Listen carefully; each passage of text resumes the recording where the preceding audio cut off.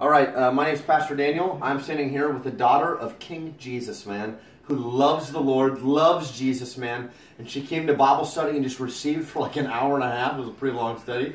And at the end, we were like, who needs to be healed? And the Lord has touched her. Nobody laid hands on her. It was just the Holy Spirit and God watching His Word to perform it. So what was going on in your body before we prayed? A lot of nerve damage, back, migraines. I went through chemo and radiation, and it just did a lot of damage on me. And I feel good now. It's all gone. It's amazing. I don't know what to say. I honestly don't. I know that You're awesome. I feel Amen. good. You know, Amen. God's great. Jesus is great. Come on, man. Thank you, Jesus. So this is the Lord, man.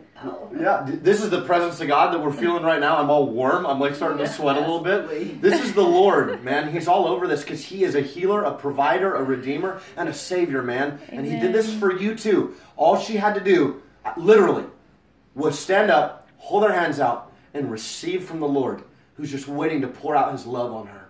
And that's for you too, in Jesus' name. Amen. Jesus.